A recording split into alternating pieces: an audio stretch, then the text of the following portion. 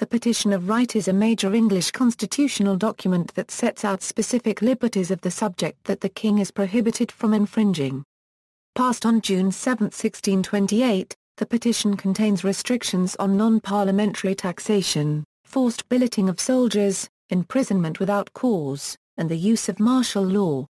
Following disputes between Parliament and King Charles I over the execution of the 30 Years' War, Parliament refused to grant subsidies to support the war effort, leading to Charles gathering forced loans without parliamentary approval and arbitrarily imprisoning those who refused to pay. Moreover, the war footing of the nation led to the forced billeting of soldiers within the homes of private citizens, and the declaration of martial law over large swathes of the country. In response, the House of Commons prepared a set of 4 resolutions, decrying these actions and restating the validity of Magna Carta and the legal requirement of habeas corpus. These were rejected by Charles, who also announced that Parliament would be dissolved. In response, the Commons met on May 6 to discuss alternatives, and concluded that a petition of right was the way forward. Accordingly, a committee under Sir Edward Coke drafted such a petition, and it was passed by the Commons on May 8 and sent to the House of Lords. After 3 weeks of debates and conferences between the 2 chambers, the Petition of Right was ratified by both houses on the 26th and 27th May. Following additional debates in which the King restricted the right of the Commons to freely speak, he bowed to the pressure. In need of parliamentary support for the war effort, the petition was accepted on June 2. Unhappy with the method chosen, both houses joined together and demanded the king fully ratify the petition, which he did on June 7. Despite debates over its legal status, the Petition of Right was highly influential. Domestically, the petition is seen as one of England's most famous constitutional documents, of equal value to the Magna Carta and Bill of Rights 1689.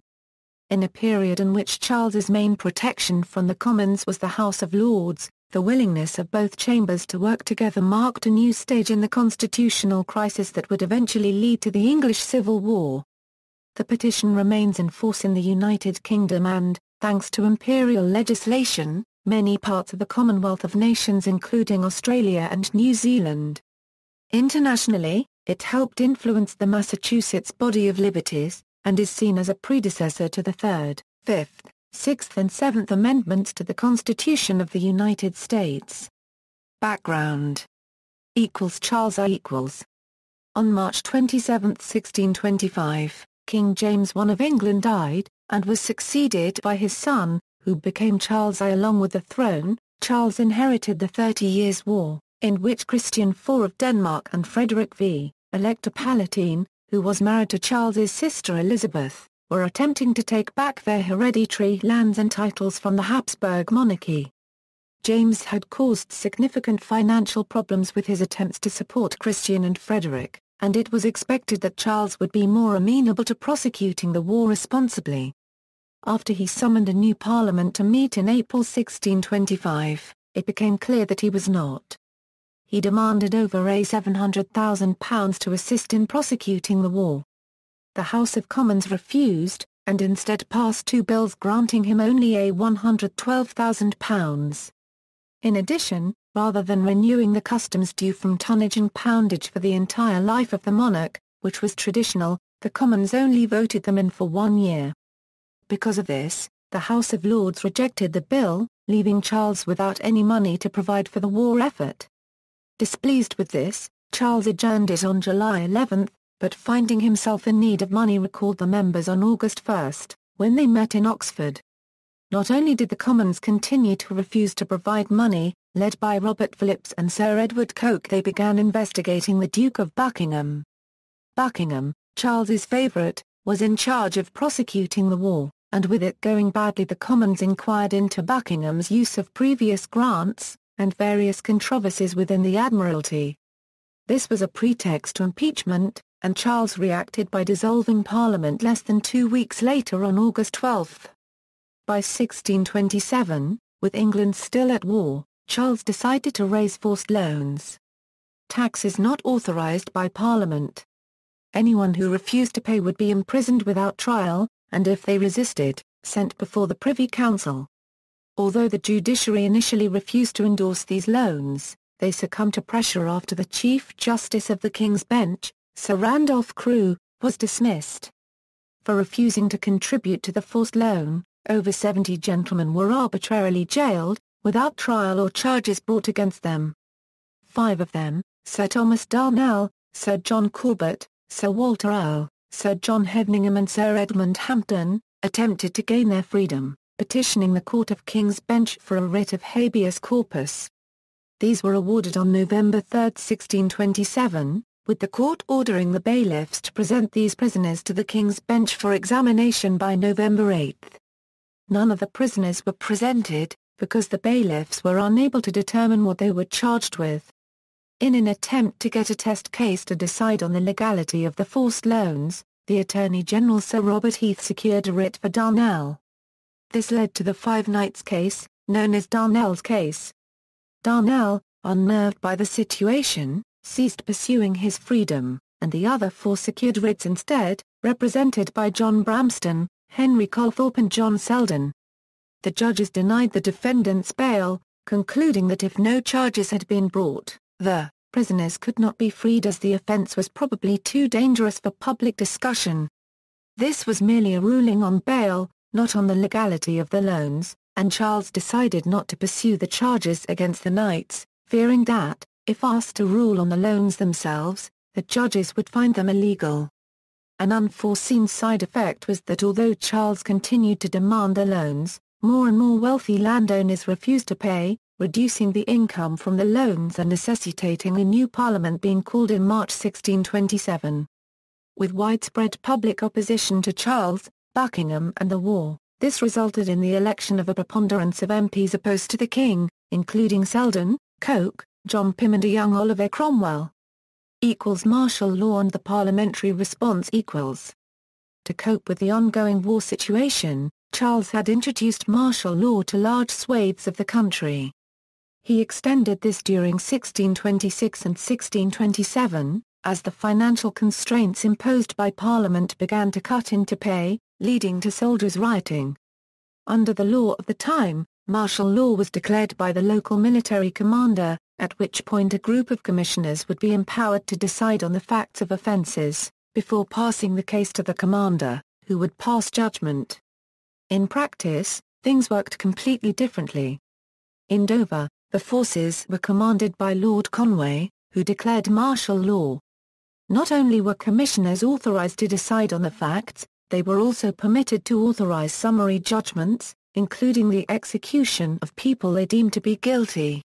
In addition, the commissioners were given the power not only to resolve billeting disputes between soldiers and civilians, but to order civilians to provide quarters for the troops. A later declaration of martial law in Portsmouth extended the Commission's remit yet again, allowing for civilians to be tried under martial law and, if necessary, sentenced to death. Even this did not solve the problems, as soldiers would often wander outside the jurisdiction of the commissioners. To deal with this, February 1627 saw a provost marshal introduced to each county, bringing the entire nation under martial law. Crucially, martial law as then understood was not a form of substantive law, but instead a suspension of the rule of law. It was the replacement of normal statutes with a law based on the whims of the local military commander. It was, however, based on certain firm rules, primarily that it should only be used in time of war or open rebellion in the realm. In previous reigns, this had not been a problem, with monarchs such as Elizabeth I instituting martial law without issues. Charles, however, lacked both the public popularity of Elizabeth and the support within Parliament, and his justification for martial law was not as sound. As a result, the opposition in Parliament, already aggrieved with his behaviour, was further inflamed.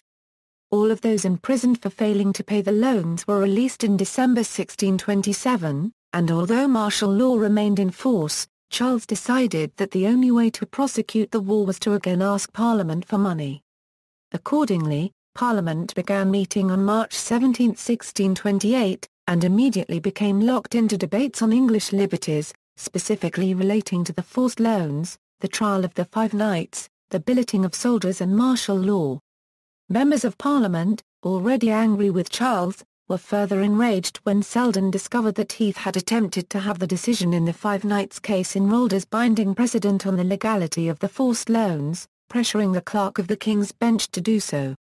MPs reacted by declaring the judgment illegal. Coke, not satisfied by this, immediately began preparing the resolutions on April 1, a series of parliamentary declarations. The four resolutions were that imprisonment was illegal, except under law, that habeas corpus should be granted to anyone, whether they are imprisoned by the King or the Privy Council, that defendants could not be remanded in custody until the crime they were charged with was shown, and that non-parliamentary taxation such as the forced loans was illegal. This was a dogmatic summary of subjects' rights as enshrined in English due process legislation since 1225, and the first three later became the foundations of the Habeas Corpus Act 1679. The resolutions were unanimously accepted by the Commons on April 3, and Coke, Selden, Dudley Diggers and Thomas Littleton presented them to the House of Lords. There, the resolutions met a mixed reception, something rendered moot when Charles refused to accept them, since resolutions of the Commons had no power outside the chamber. Passage formation equals. With the resolutions rejected, Charles presented the Commons with an alternative. He was willing to allow them to pass a bill confirming Magna Carta and 6 other liberty-related statutes, on the condition that such a bill contain no enlargement of former bills. A majority of MPs, however, rejected this offer. Although they did not necessarily distrust Charles, the illegal acts committed by his ministers, both in the war and in relation to the Five Knights case, left them loath to accept a state of affairs which would leave the government with the right to interpret the law. Instead, on May 3, they approved a formal reply to Charles, which assured him that the Commons was as full of trust and confidence in your royal word as ever House of Commons reposed in any of their best kings, but that, because of the illegal acts publicly committed by his ministers, nothing except a public remedy would raise the dejected hearts of your loving subjects to a cheerful supply of your majesty. Charles conferred with the House of Lords, and then had Lord Coventry deliver his reply. That if the Commons did indeed trust the King, they should not request a public bill, and that Parliament would be prorogued on May 13. With this, the Commons gave up on pursuing a public bill against Charles's wishes, since it would require his assent to be made law, and on May 6 turned to what to do next. A number of possible alternatives were debated. John Coke and a number of courtiers suggested simply trusting Charles, while William Cretan continued to push for an explanatory bill, precisely what Charles had rejected. Nathaniel Rich suggested asking Charles to explain his understanding of the law and declare certain acts illegal. Finally, Sir Edward Coke made a speech suggesting that the Commons join with the House of Lords, and pass their 4 resolutions as a petition of right. He was not the first to do so. Diggers had suggested such a move as early as April 26, but his proposal on May 6 was the one to be adopted, and he is thus normally seen as the originator of the Petition of Right. The idea of a petition of right was an established element of parliamentary procedure, and in addition, had not been expressly prohibited by Charles, allowing the Commons to evade the restrictions placed upon them while still acting legitimately. Once the Commons agreed to move forward with a petition of right, and on its contents, Coke moved that the Commons join with the Lords in the petition and then have it exemplified under the Great Seal. This was accepted by the Commons almost unanimously, and they formed a drafting committee led by Coke. The committee produced a petition containing the same elements as the resolutions, covering discretionary imprisonment, non-parliamentary taxation, martial law and forced billeting, and had its recommendations accepted by the Commons on May 8.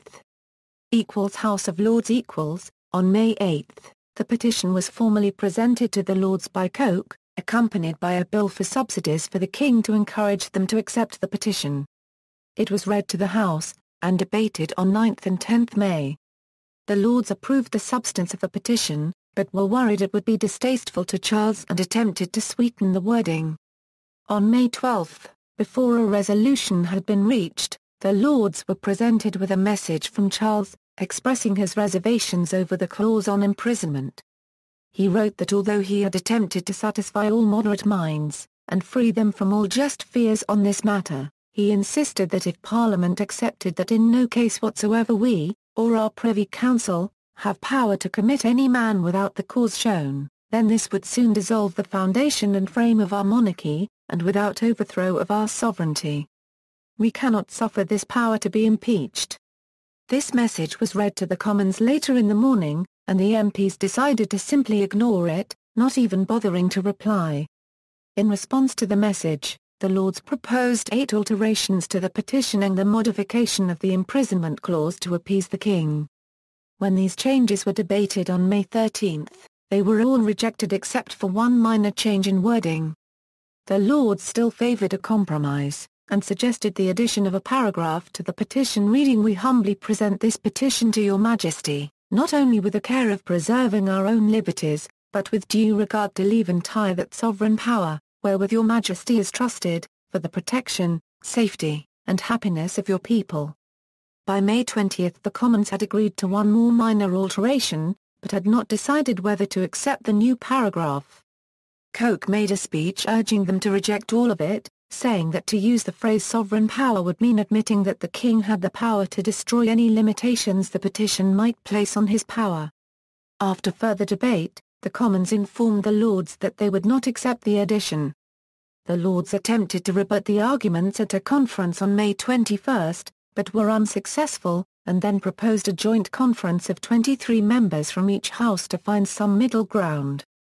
When this was rejected on May 24, the Lords abandoned any attempt to accommodate the King. Instead, they unanimously voted to join with the Commons on the Petition of Right, while passing their own resolution on May 26 insisting that their intention was not to lessen or impeach anything which by the oath of supremacy, we had sworn to assist and defend, assuring the King of their loyalty. With this, the amended petition was quickly approved by the Lords on May 26, the Commons on May 27, and transmitted back to the Lords, who would present it to Charles. Acceptance by Charles. Following the acceptance of the petition by the House of Lords, Charles sent a message to the Commons forbidding them to meddle with affairs of state, something that produced a furious debate. John Finch, the Speaker of the House of Commons, announced that he had been commanded to interrupt any Member of Parliament who should insult or cast aspersion on a Minister of State, such as the Duke of Buckingham. This produced a spectacle of passions in the House. The tradition of free speech within the Commons was a long one, and many MPs found themselves unable to speak for tears running down their faces at the thought of the destruction of the liberties of Parliament. Coke, although crying, declared that he did not know whether he would be allowed to speak in Parliament again, but named Buckingham anyway, saying that the Duke of Buckingham is the cause of all our miseries, and till the King be informed thereof we shall never go out with honour, or sit with honour here. That man is the grievance of grievances. Let us set down the cause of all our disasters and they will reflect upon him. Selden immediately moved that the Commons produce the common remonstrance against the Duke, which demanded his removal from office. Faced with both the Petition of Right and a demand to remove his favourite, while requiring Parliament to provide subsidies for the war effort, Charles accepted defeat.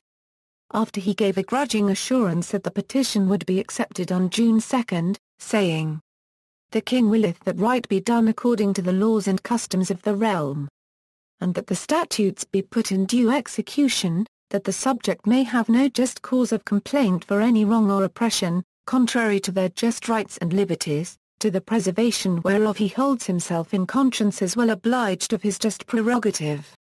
Unsatisfied with this vague answer, the Commons and the Lords banded together and demanded that a clear and satisfactory answer be given by His Majesty in full Parliament. On June 7, Charles capitulated, appearing within Parliament at 4 p.m. and, following a reading of the full petition, saying "Soit droit fait comme est désiré," the phrase normally used in the acceptance of a parliamentary bill. This was met with widespread adulation. Contemporary accounts report the ringing of church bells and the lighting of bonfires throughout the country. As a symbolic admission of defeat, Charles also picked June 7 to restore to favour all peers in opposition to him, a list that read like the leadership of the pro-petition forces in the Lords. After setting out a list of individual grievances and statutes that had been broken, the Petition of Right declares that Englishmen have various rights and liberties, and provides that no person should be forced to provide a gift, loan or tax without an act of Parliament, that no free individual should be imprisoned or detained unless a cause has been shown, and that soldiers or members of the Royal Navy should not be billeted in private houses without the free consent of the owner. In relation to martial law, the petition first repeated the due process chapter of Magna Carta, and then provided that, nevertheless, of late divers commissions under your Majesty's Great Seal have issued forth, by which certain powers have been assigned and appointed commissioners, with power and authority to proceed within the land according to the justice of martial law against such soldiers and marines or other dissolute persons going with them as should commit robbery, murder, etc., and by such summary course and order as is used by armies in time of war, to proceed to the trial and condemnation of such offenders, and to cause them to be executed and put to death according to the law martial. We do humbly pray, your most excellent Majesty, that the aforesaid commissions may be revoked and annulled, and that hereafter no commission of like nature may issue forth to any person or persons whatsoever to be executed as aforesaid, lest by colour of them any of your Majesties be destroyed or put to death contrary to the laws or practices of the land.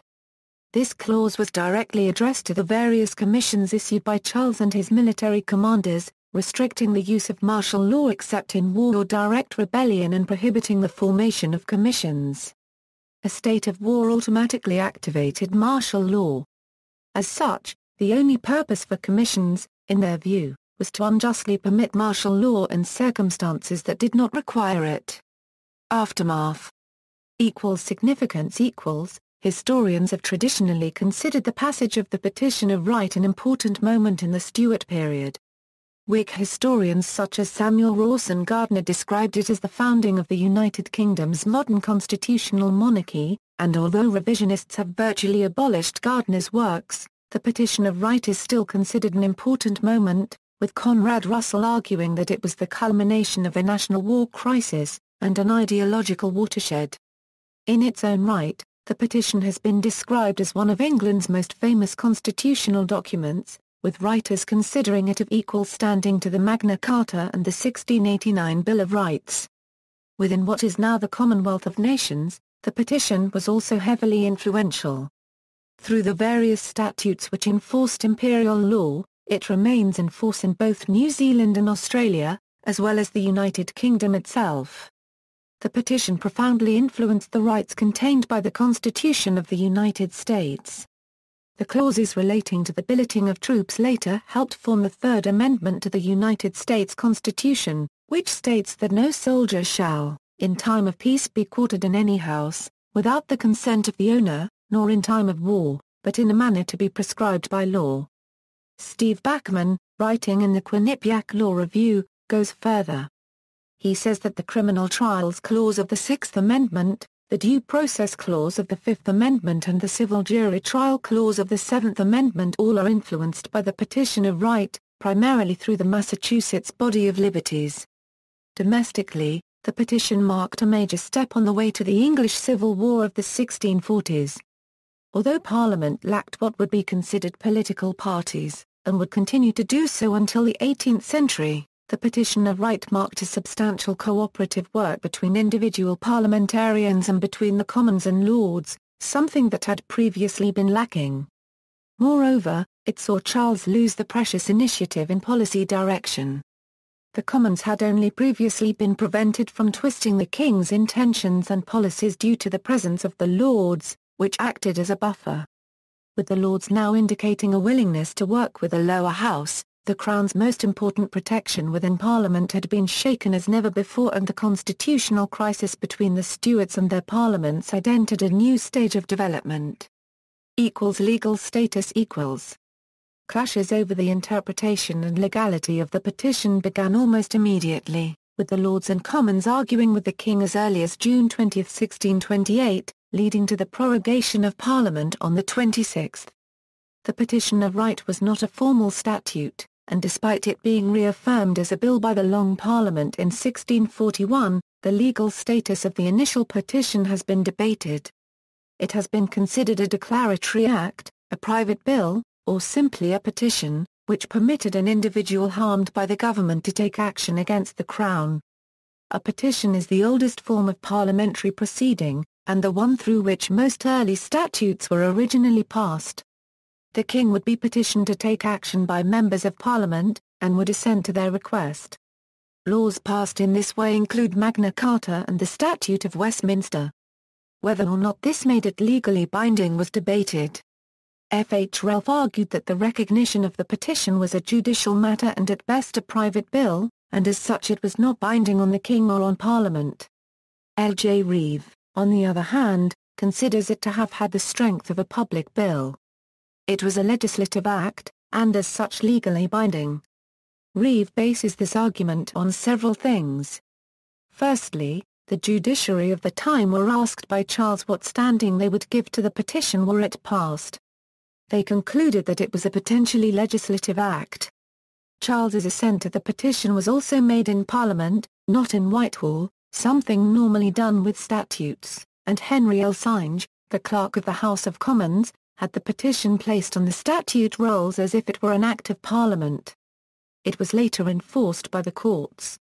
When Selden and other members of Parliament were imprisoned, they cited the petition as a reason to grant habeas corpus, something the judges accepted, and the ship money case, although a victory for Charles, was a victory in spite of the petition rather than because of it.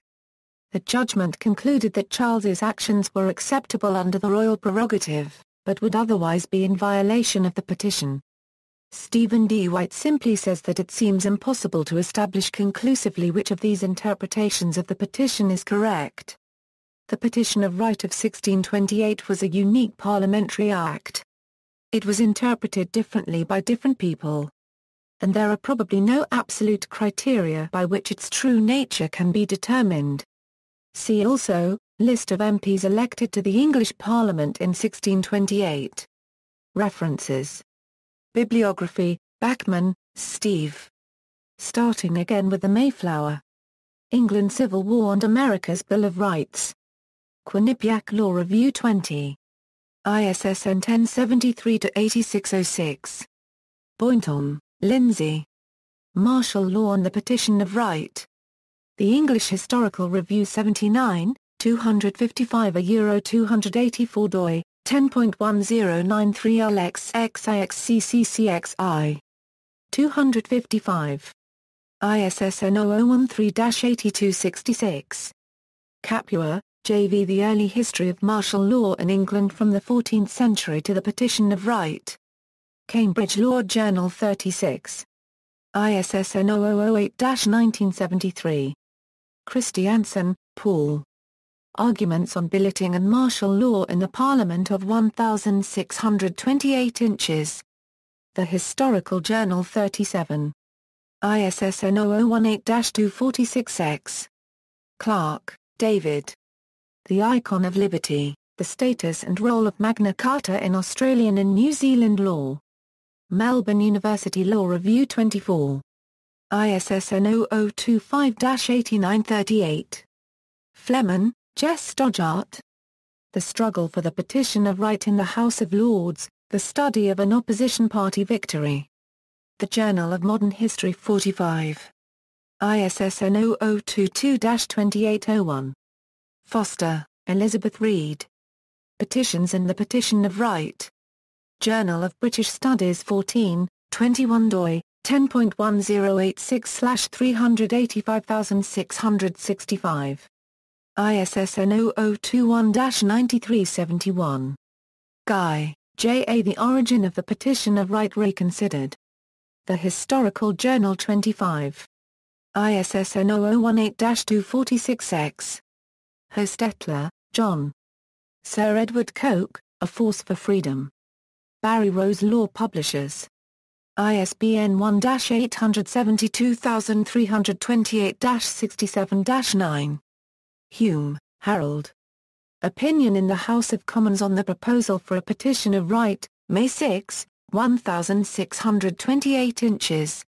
The English Historical Review L. 302 Euro 306 doi, 10.1093 LKSHVI. 302. ISSN 0013-8266. Kemp, Roger L. Documents of American Democracy, a collection of essential works. McFarland. ISBN 0-7864-4210-7. Kishlansky, Mark.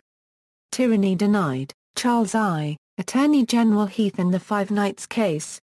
The Historical Journal 42. ISSN 0018-246-X. Reeve, L.J. The Legal Status of the Petition of Right. The Historical Journal 29. ISSN 0018-246-X.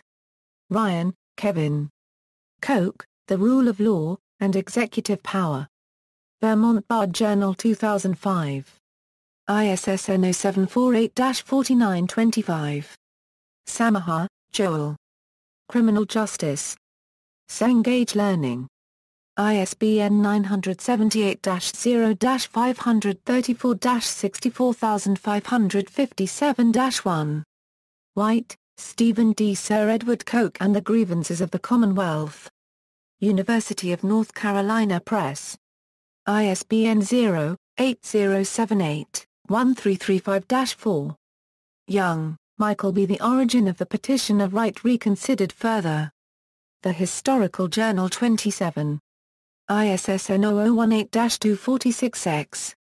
Young, Michael B. Charles I. and the Erosion of Trust, 1625–1628. Albion 22. ISSN 0095-1390. External links. Text of the Petition of Right is enforced today within the United Kingdom, from the UK Statute Law Database. Texts on Wikisource, Petition of Right, speech on the Petition of Right delivered to the House of Commons on June 3, 1628, by John Eliot, Petition of Right. Collier's New Encyclopedia 1921.